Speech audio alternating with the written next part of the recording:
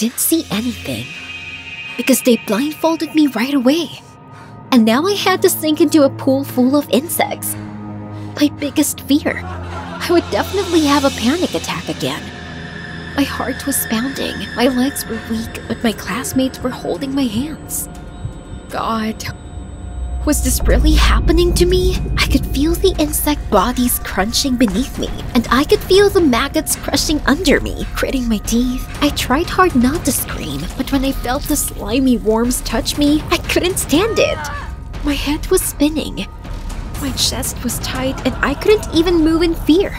I was dying. And I just wanted to finally find friends. A couple of weeks ago, I transferred to a new school, and that happened because, to be honest, it's still hard for me to think about it. My friend Tracy died in a car accident. She was the only one I talked to. After her funeral, something strange started happening to me. Severe panic attacks. Sometimes I could faint out of the blue. I was literally going crazy with loneliness. I couldn't admit it to my parents. A long time ago, I had already asked them for help, but they reacted very sharply, and now they would put me in an asylum right away. I urgently needed to find some company to distract myself. I couldn't bear to be without Tracy, but they didn't want to accept me in the new class. One of the coolest companies was with Sam at the head, my classmate. Sam and his friends seemed very friendly, constantly having fun and going to joint parties. More than anything in the world, I would like to be among them right now. But when I tried to make friends with them, they just made fun of me.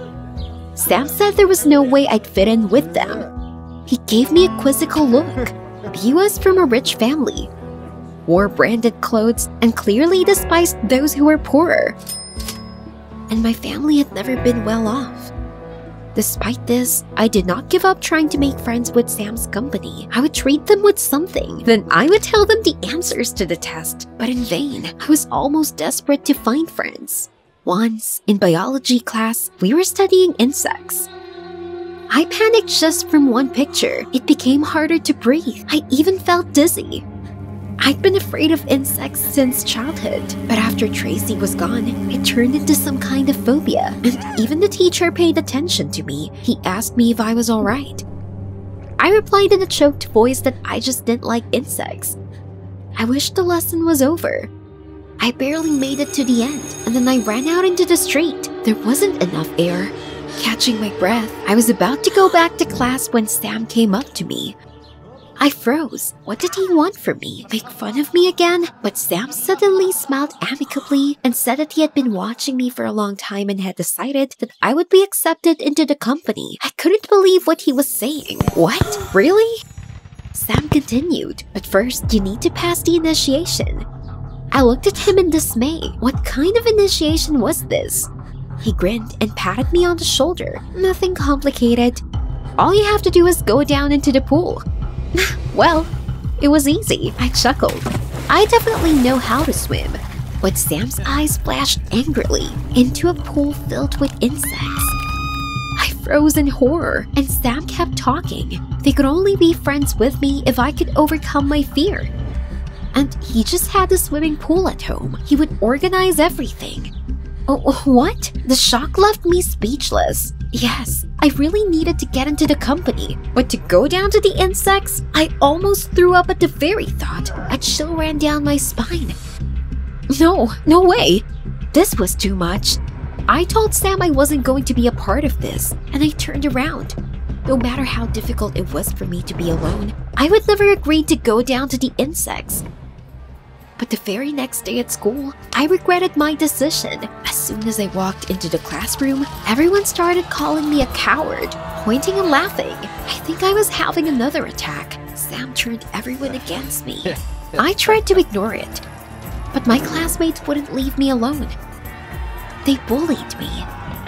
They framed me during tests and locked me in the class. It only made me feel worse.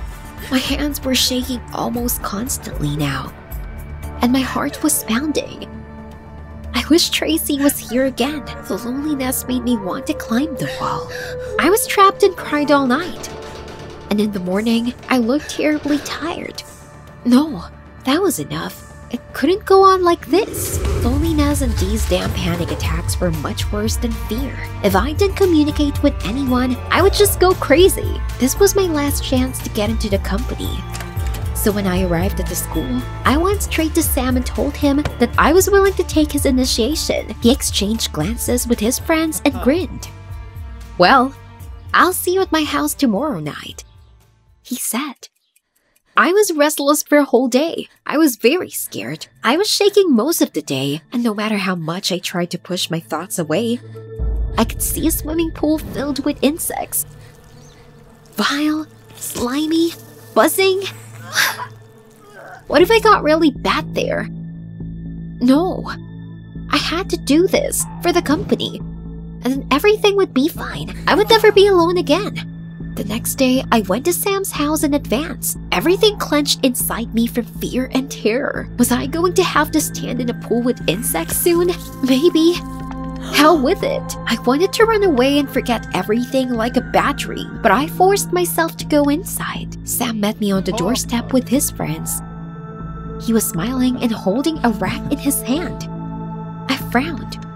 What was that for? But he only waved his hand. This was part of the initiation. He immediately blindfolded me.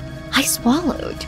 Maybe it was ever easier that way. I wouldn't see those nasty wiggling bugs. Hell, the very thought of them made me sick.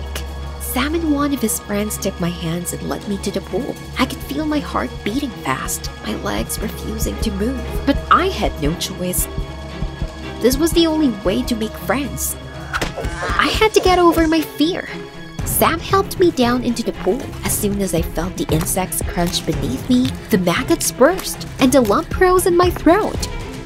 No, I couldn't. Something slimy crawled up my leg and I got dizzy. That was enough. Get me out of here. The last thing I heard was Sam shouting something. My legs buckled. I think I was losing consciousness. When I came to, I immediately saw Sam and the guys from his company. They were all leaning over me, each trying to help me. Someone was splashing water on my face. Someone was holding my head. But Sam was the most worried. He was terribly pale. When he saw that I came to, he let out a sigh of relief and squeezed my hand. He said he was very glad I was okay. I was furious. You're the one who made me go down to the insects. Damn it. You knew I was scared to death of them. If it wasn't for you, I'd be fine. But Sam shook his head. There were no insects, he said. See for yourself. What? What's he talking about? I raised myself up on my elbows and saw the ill-fated pool, and I couldn't believe my eyes. The pool was filled to the brim with grapes and marmalade worms. So I thought they were the nasty maggots? And the bugs that crunched under my feet were just plain popcorn. So this was all just my imagination? The mixed emotions made me cry. I fainted because of the marmalade. It was ridiculous. I was overwhelmed with resentment. Sobbing, I blurted out, "You've arranged this to make fun of me." But Sam shook his head again. It turned out that he only wanted to help me overcome my fear. He used to have the same phobia. He fainted even from the sight of a worm, but Sam managed to overcome it. And now he just wanted to help me not to be afraid to. But he didn't expect that I would react so sharply. He was very worried about me. Sam smiled faintly and tried to apologize. He said I was definitely accepted into the company now. And no more bugs. A couple of days ago, I wanted to hear it, but I didn't feel anything right now. Only anger and resentment. I knew how wrong I'd been about Sam and his company, and for the sake of these idiots, I was ready to swim with bugs. I couldn't believe it. Was I really that stupid? I stood up abruptly, waving away the help. Sam stared at me in surprise. I don't need such friends. I turned and headed for the exit. Sam was taken aback for a second, and then he started to catch up with me and mumble some apologies. But I was adamant. When I finally left the house, I breathed a sigh of relief. Did I really think these guys could replace Tracy for me? It made me laugh. I was just approaching my house when I suddenly felt something on my hand. I lowered my gaze. I froze for a second. There was a big spider on my arm. Probably it fell on me from a tree while I was walking. I swallowed, and suddenly I realized that I wasn't afraid of it. This stupid initiation really helped me get rid of my phobia and eternal anxiety. I calmly shook off the spider and headed home, of course. This did not justify Sam and his friends, but now I finally felt strong. I understood that I could handle all the difficulties on my own, and I knew that Tracy would be proud of me. Did you like the video? Subscribe and like it. Support the channel. Thank you! That day I climbed this mountain shivering with cold, but here at last was the shaman's cave. I stepped into total darkness, then I noticed shadows moving on the wall around the bend and screams coming from inside. Probably, many people in my place would be scared, but not me. I didn't feel fear since I was a child. Perhaps this was some kind of anomaly or curse. That's why I decided to go to a shaman. I took a step inside and saw a bonfire in front of me. And here was the shaman himself. His face was covered with the mask of the skull of a sheep. Cool. I moved closer and said I wanted to learn how to feel fear. But suddenly he silenced me with a gesture. He began to whisper a spell. I chuckled. Well, let's see what happens next. I sat down on the floor. Suddenly my vision went dark. And then I fainted. I woke up from the roar of the engine. Where was I? Was this my street? But I was at the shaman's. How did I get here? My heart was pounding. A bird screamed nearby, and I jerked in surprise. I looked around in panic, and again a sharp noise. I jumped. A bus whizzed by. There was danger at every step. And then I had a terrible idea. It seemed that the shaman had fulfilled my request. And now I was afraid of everything. Realizing this, I suddenly felt dizzy and fainted again. It all started a long time ago. Since childhood, I had not felt fear. I could easily pet a tiger in the circus or pull a snake by the tail and was the first to jump into the lake from the top of a tree. I wish my mother had seen my exploits. She hadn't been out of the house for years after her legs gave out. Over time, I realized I could earn good money on my fearlessness and became a stuntman. And then a couple of months ago, I was invited to star in a cool action movie. According to the scenario, I had to drive a few meters on a burning motorcycle and then jump from the bridge into the river. I had never felt fear, so I easily performed this trick. And then I noticed a guy who was looking at me with both horror and delight. I chuckled. One more boy was in shock, but when he got closer, it turned out to be Gabe, the screenwriter of the movie. Wow. I wanted to meet him ever since I had read the script. It was clear that the author loved risk and new sensations. I was sure we had a lot in common. Embarrassed, Gabe said that it was only because of my tricks that this movie was so interesting. You don't seem to be afraid of anything at all, he said. I laughed. From that day on, we chatted for hours after filming. Gabe moved to the city recently, and I became his first friend here. So when my friends invited me to go skiing in the mountains after the shooting, I invited Gabe. He agreed, but said he didn't really like skiing. Come on, it's fun. As soon as we arrived, one of my friends handed Gabe the skis. But he only repeated that he did not like to ski. Everyone rushed to convince him, but he was so stubborn. My friends said that they were going skiing, and we could join them if we wanted. Damn it, Gabe, let's go already. But Gabe said abruptly that he would wait for me here. Hey, what's with you? Gabe suddenly looked down and blurted out that he was just really scared. Oh, really? It couldn't be. His scripts were filled with extreme stuff. Gabe, with a sad smile, said that he would have died of fear in the place of his heroes, and then he added that I wouldn't understand anyway. Well, whatever you want. Sit here alone if you like. I quickly left the house because I needed to catch up with my friends, but the conversation with Gabe never left my mind. I really didn't know what it felt like to be afraid. And suddenly I saw an ad on a tree. A mountain shaman will help with any problem. I didn't usually believe in this, but for some reason, it worked this time and I was interested. And then I went to the address that was specified. But after I got to the cave and the shaman cast the spell, I was afraid of everything. Well, you remember, I fainted twice and now I was awake and sitting in front of my own house.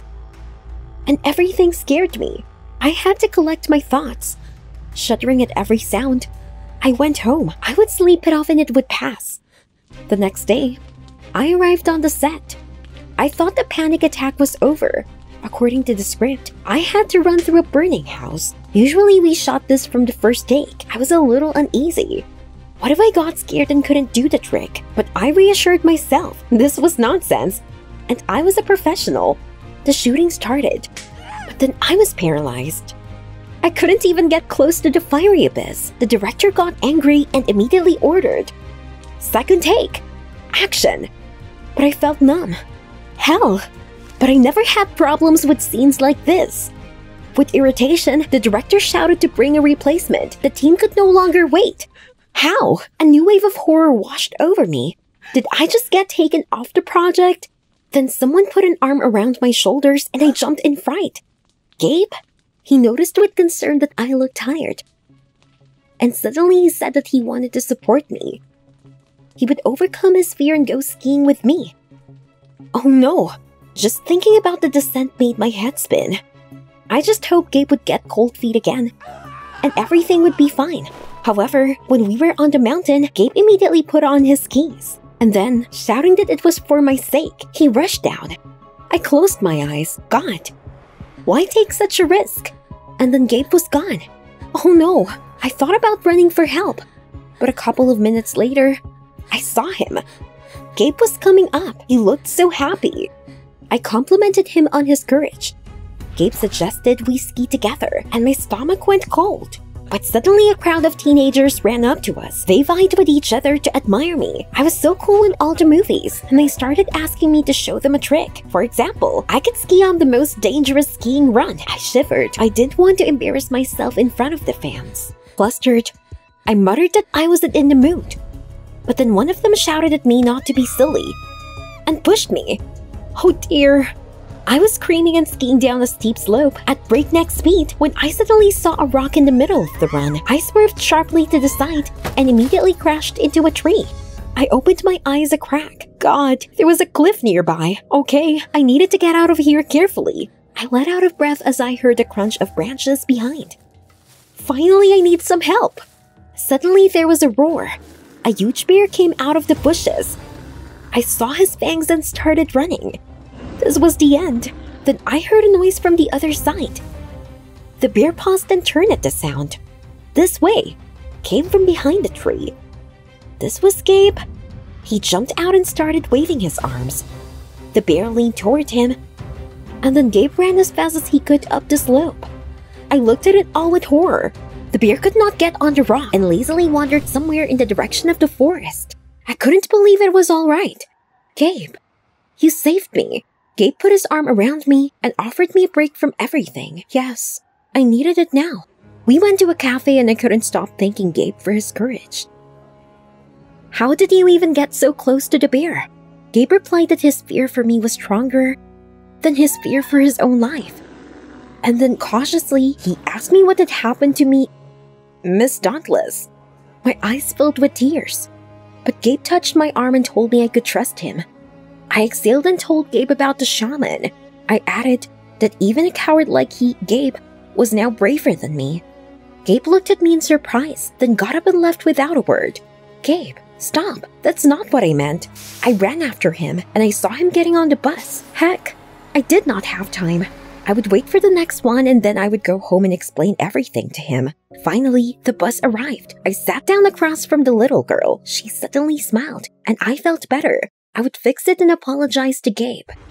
Then I heard a strange knock. It sounded like a faulty engine. My hands were already shaking, but I tried to calm down.